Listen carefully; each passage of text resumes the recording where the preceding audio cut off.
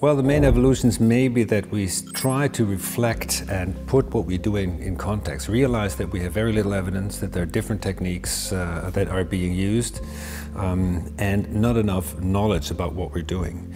So maybe step back, put it in perspective, which means that for instance, functional surgery, improving the nasal airway, we should probably look more at the psychological aspects of the patient.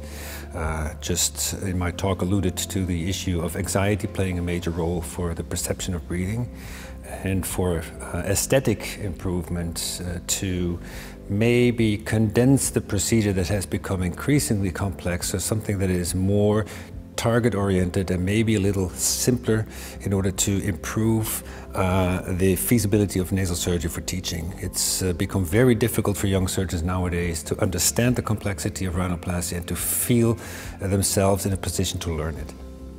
It should be, but it is not yet, because we don't have the evidence we can work on.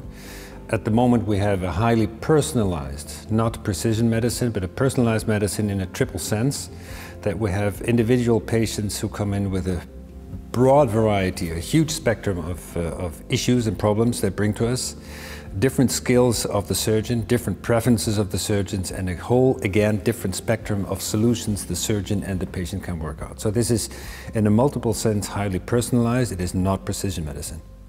It's the most important thing. If the end point is a happy patient, and there is many roads leading to this realm of happiness of the patient, then we have to thoroughly discuss the options we have and find the best way, the way that carries the least risk of disappointment to proceed.